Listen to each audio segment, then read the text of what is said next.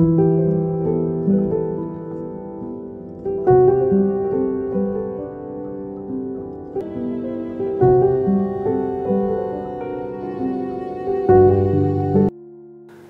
గ్రంథంలో నుంచి అహరోను ఆయన యొక్క జీవిత చరిత్ర, ఆయన చేసినటువంటి పనులు, ఆయన యొక్క బలములు, ఆయన యొక్క బలహీనతలు, ఆయన గురించి మన బైబిల్లో ఎక్కడెక్కడ చదువుకోవచ్చు అన్న విషయాలు మనము ఈరోజు నేర్చుకుందాము. సో ఇక ఆలస్యం చేయకుండా మనము టాపిక్లోకి వెళ్దాము. అహరోన్, ఇంగ్లీష్లో అయితే ఆరోన్ అంటారు. సో ఈయన బిగ్ బ్రదర్ ఆఫ్ మోజెస్.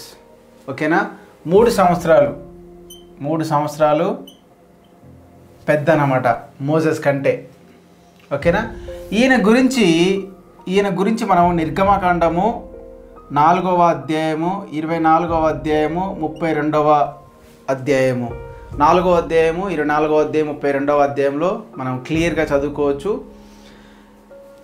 ఈయన మోజెస్ గారికి 3 సంవత్సరాలు పెద్దవాడు.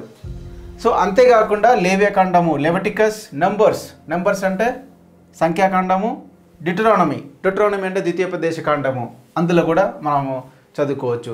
ఈయన పుట్టింది ఎప్పుడు అని అనుకుంటే అరౌండ్ దాదాపుగా 1530 సంవత్సరాల క్రితము, క్రీస్తు పూర్వము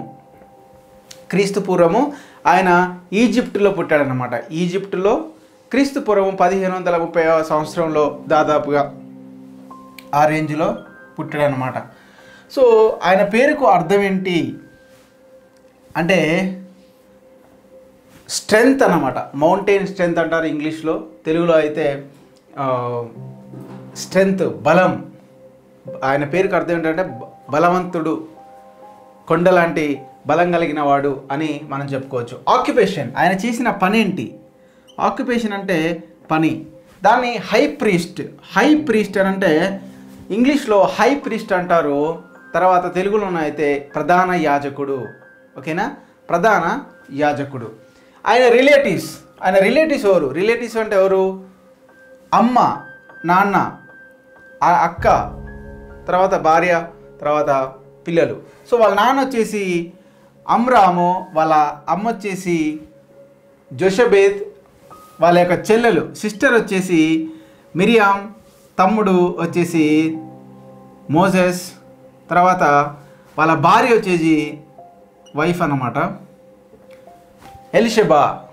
పిల్లలు వచ్చేసి 4 అన్నమాట. అందులో నదాబు, అబీహు, ఎలియాజరు, ఇతామర్. ఓకేనా, వీళ్ళు ఆయన యొక్క రిలేటివ్స్. తర్వాత మనం చూసుకున్నట్లయితే ఈజ్ ఫేమస్ ఫర్ వాట్? ఆయన దేనికి ఎక్కువ ఫేమస్ అంటే తను ఎక్కువ పేరు ఆయనకి దేనివల్ల వచ్చింది అని అంటే ఆయన ఇజ్రాయేలీలకు మొదటి ప్రధాన యాజకుడు. ఇజ్రాయెల్ అందరికీ మొదటి ప్రధాన యాజకుడు ఆయన ఒక్కడే అన్నమాట. ఆయన ఆయన యొక్క స్ట్రెంగ్త్స్ అంటే ఆయనకు బలాలేంటి, ఆయనకున్నటువంటి బలాలేంటి అని మనం చూసుకున్నట్లయితే మొదటి ఈజ్ ఎక్సలెంట్ స్పీకర్ అనమాట. ఎందుకు అనంటే మోషే నత్తివాడైనందుకు, మోషే నేను ఫరో ఎదుట మాట్లాడలేను, నాకంత ధైర్యం లేదు, లేకపోతే నేను అంత క్లియర్గా మాట్లాడలేను అన్నప్పుడు అహరోన్ని దేవుడు ఎన్నుకుంటాడు. నీ అన్న మాట్లాడతాడు వెళ్ళు అన్నప్పుడు ఈయన మాట్లాడడం సాగింది. Is N excellent speaker. Not only that, but also he done the miracles. ఏంటి మిరాకిల్ చేశాడు అని మీరు అడగొచ్చు. ఎప్పుడైతే ఫరో ఎదుట వారి దగ్గర ఉన్నటువంటి మెజిషియన్స్ అంటే ఇలా చేస్తారు కదా, కొన్ని షోలో చేస్తారు కదా, ఆ మెజిషియన్స్ వాళ్ళు చేసినటువంటి సూచక్రియలు చూసుకున్నట్లయితే దేవుడు ఈయన ద్వారా సర్పాన్ని చేస్తాడు. వాళ్ళు సర్పాలను చేస్తారు, కానీ వాళ్ళు చేసినటువంటి సర్పాలన్నిటిని కూడా ఈయన చేసినటువంటి సర్పము మిగతా సర్పాలన్నిటిని కూడా మింగేస్తుంది. అదొకటే కాదు, ఈయన మొదటి తెగుళ్లను ఫరో సైన్యం మీద ఈయనే ప్రయోగించాడు. ఓకేనా, సో అవి 3 మిరాకిల్స్ అన్నమాట. అంతేకాదు ఈ వాజ్ అపాయింటెడ్ బై గాడ్, దేవుని చేత ఎన్నుకోబడినటువంటి వాడు. అలాగే సూచక్రియలు చేసినటువంటి వాడు, అలాగే చాలా బాగా మాట్లాడేటువంటి వాడు. అందుకని ఆయన ఇవన్నీ 3 స్ట్రెంగ్త్లు అన్నమాట, 3 స్ట్రెంగ్త్స్. వీక్నెసెస్ ఏంటనంటే give in easily to crowd, jealous and questioned Moses leadership. అంతేకాకుండా ఈజ్ అ డిస్ఒబీడియంట్. ఫస్ట్ వచ్చేసి ఆయన చేసినటువంటి బలహీనతల్లో మొదటి బలహీనత ఏంటంటే క్రౌడ్. అంటే ఎప్పుడైతే మోసెస్ ఆయన సినాయి పర్వతం మీదకి వెళ్తాడో తిరిగి వచ్చేలోపు ఇజ్రాయిల్ అందరూ ఇక మోషే రాడు కావచ్చు, కాబట్టి మనం ఏం చేద్దామంటే మాకు ఒక దేవుడు కావాలి, వెంటనే బంగారంతో అంటే మాకు ఒక దేవుడు కావాలన్నప్పుడు ఆరోను ఆలోచించకుండా, చెప్పకుండా, వెయిట్ చేయకుండా, ఏం మాట్లాడకుండా బలహీనత ఏంటనంటే అందరి దగ్గర బంగారం తీసుకొని దూడం చేసేస్తాడు. ఇంకొక బలహీనత, దేవుడు అంటే ఆయనకు ప్రేమ భక్తి ఉన్నప్పటికీ కూడా కొన్నిసార్లు దేవుడి యొక్క ఆజ్ఞల్ని పాటించలేదు. ఆయన బండను కొట్టమన్నప్పుడు, లేకపోతే అటువంటి పరిస్థితుల్లో రాతి పలకల మీద దేవుని యొక్క కట్టడలు రాయించడానికి మోసే వెళ్ళినప్పుడు అప్పుడు కూడా. అంతేకాకుండా మోషే అంటే తమ్ముడు యొక్క నాయకత్వం మీద క్వశ్చన్ చేస్తాడు. అంత మాత్రమే కాదు, ఆయన కొంచెము అసూయపడతాడు తమ్ముడి మీద. సో ఇవన్నీ బలహీనతలు అన్నమాట. తర్వాత చేసిన తప్పులలో ఎక్కువ పెద్ద తప్పుగా మనం ఏం చూసుకున్నట్లయితే ఎపిస్ గాడ్ అని అంటే వాళ్ళు ఇజ్రాయేలీలు ఆ కాలంలో ఆ టైంలో ఈజిప్టులో ఎద్దులను ఎక్కువగా దేవుళ్ళుగా పూజించేవారు. ఎందుకు అనంటే అవి బలానికి సాదృశ్యం కాబట్టి, గట్టిగా బలంగా ఉంటాయి కాబట్టి వాటికి సాదృశ్యంగా వాటిని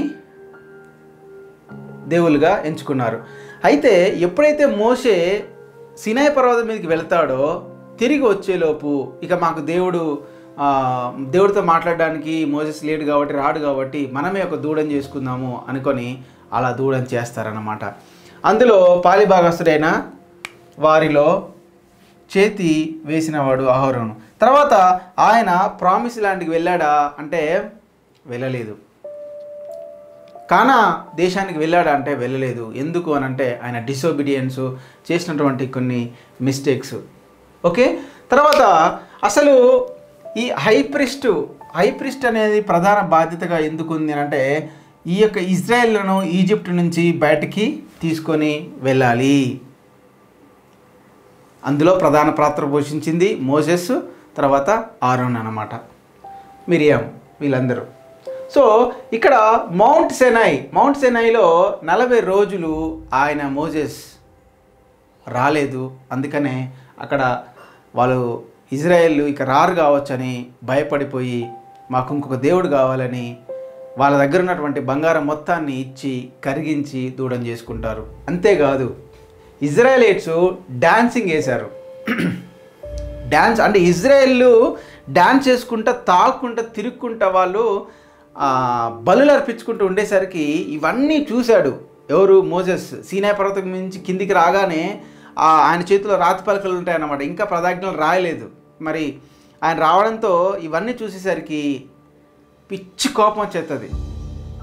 ఇంత కోపం రాదు. ఆ కోపంతో ఆ రాతి పలకలను నేల కొట్టి పడేస్తాడు. కొట్టి పడేసి ఇక బాధపడతాడు, తిడతాడనమాట. ఎందుకనంటే ఆరోను వాళ్ళని ఆపాల్సిన వాడు ఆపలేదు. వీళ్ళు వెయిట్ చేయకుండా దేవుడి మాటని గద్దించి సూచక్రియలు చూసిన వాళ్ళు కూడా అల్ప విశ్వాసులుగా వేరే దేవుణ్ణి చేసుకున్నారు. తర్వాత మోసెస్ వెంటనే మళ్ళీ వేరే కొత్త రాతి పలకలు తీసుకొని సీనాయి పర్వతం మీదకి వెళ్తాడు ఆజ్ఞలు తీసుకొని రావడానికి. వీటన్నిటిలో కూడా ఆరోను మనము చూడొచ్చు అన్నమాట. తర్వాత ఏమైంది, చివరిగా ఏమైందని మనం చూసుకున్నట్లయితే దేవుడు ఆరోన్ని క్షమించాడు. క్షమించడం మాత్రమే కాకుండా, అంటే ఆయన కానానికైతే తీసుకొని పోలేదు సుమి, ఎందుకంటే చేసిన తప్పులకు, కానీ క్షమించాడు. చేసిన పాపాల నిమిత్తం క్షమించి ఈ ప్రధాన యాజకత్వాన్ని వాళ్ళ డిసెండెంట్స్కి, అంటే డిసెండెంట్స్ అంటే ఏంటనంటే వారసత్వంగా వారి కుటుంబానికి ఇచ్చేశాడనమాట. అందుకనే ఈయన తర్వాత ఎలియాజరు నెక్స్ట్ ప్రధాన యాజకుడు అవుతాడు. ఈయన 123 అనుకుంటా 123 సంవత్సరాలకు చనిపోతాడు. ఇది మనము నిర్గమకాండము, లేవియకాండము, సంఖ్యాకాండము, తర్వాత ద్వితీయోపదేశ కాండంలో మనము ఈయన గురించి పూర్తిగా మనము చదువుకోవచ్చు. మీరు కనుక హిస్టరీ కనుక చూసుకున్నట్లయితే అసలు అప్పట్లో ఎద్దులను ఎందుకు దేవులుగా చేసేవారు, అసలు వీళ్ళు దూడని ఎందుకు చేసుకున్నారు అన్న కొన్ని విషయాలు మనకు క్లియర్గా అర్థమవుతాయి. So Bible study and history study both simultaneously ఒకదాని పక్కన ఒకరిని పెట్టుకొని చదవడం అనేది చాలా ఇంపార్టెంట్. సో ఇది ఈరోజు మనము అహరోన్ గురించి నేర్చుకున్నాము. Thank you for watching.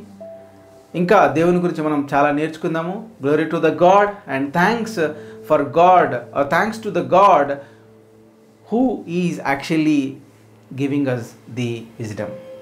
ఓకేనా? లైక్ చేయండి, షేర్ చేయండి, సబ్స్క్రైబ్ చేయండి. మీ ఫ్రెండ్స్ కూడా ఇలాంటి వీడియోస్ని మీరు షేర్ చేసి మీరు అందరూ నేర్చుకోవాలి. ఇది దేవుని జ్ఞానం కాబట్టి అందరూ నేర్చుకోవాలి. Thank you so much for watching. Bye bye, see you.